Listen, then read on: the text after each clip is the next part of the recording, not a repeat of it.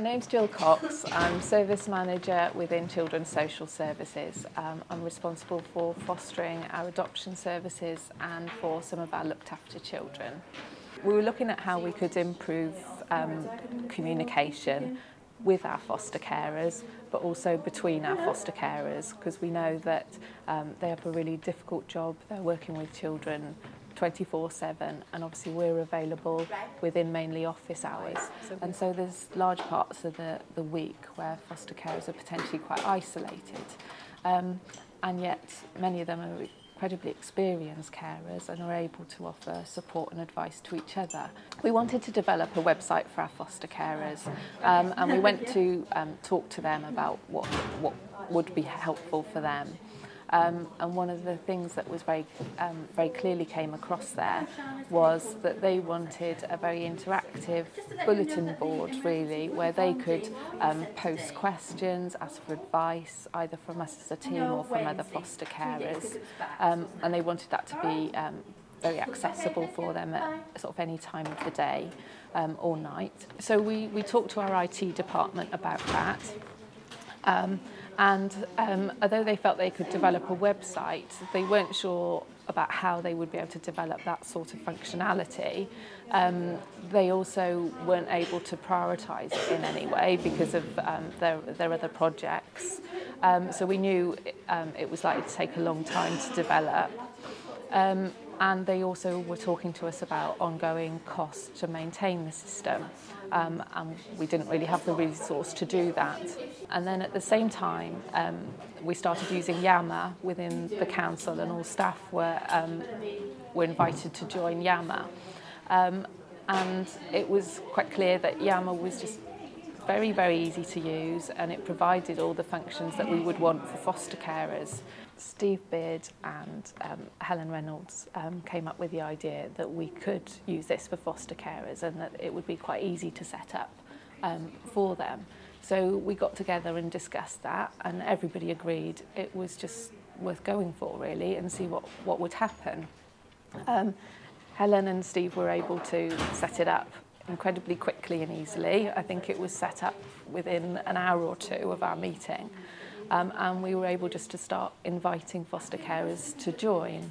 Yammer basically is a social networking site. It operates very similar to Facebook, but is secure. So it has closed access, so only those people that we invite can join. So it allows an opportunity for all of our foster carers to share information in quite a safe way and quite a secure way. I'm Jenny Jones, and I'm a foster carer for Monmouthshire, and I live in Monmouth. We had an invite from Gill and had a look at Yammer site, which was quite barren at the time and not very active, and then we started to poke and prod and talk on there, and it took off from there. It's a very good site for us to air our views.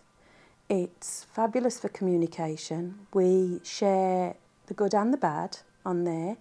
We share personal information. We share stuff about the cases that we've got, the children that we've got. We anonymise all of the people that we talk about on there.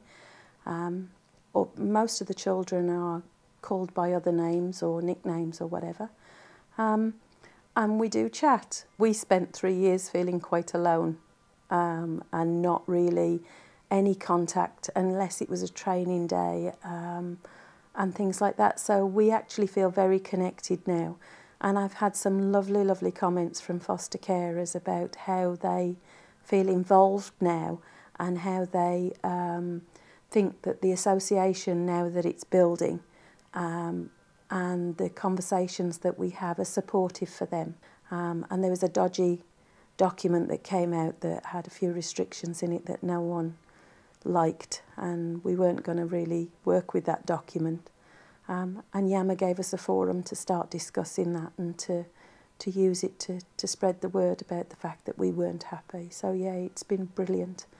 Yeah, it's been very good. So what enabled us to be able to work in this different way now within the council, I think was really looking for something that worked. We knew that the old way of developing something like this by using our IT department wasn't actually achieving what we wanted it to. It was going to take a long time, there was going to be a cost, and we still didn't know that we would end up with the product, the service that we wanted at the end of it. If it hadn't worked, well, we wouldn't have lost anything, and we would just have tried something else, whether that was going back to IT or considering other options. But they really felt like there was no reason not to try it. And as it happened, it's worked really well, and our foster carers really make great use of it, and it's a real tool for us.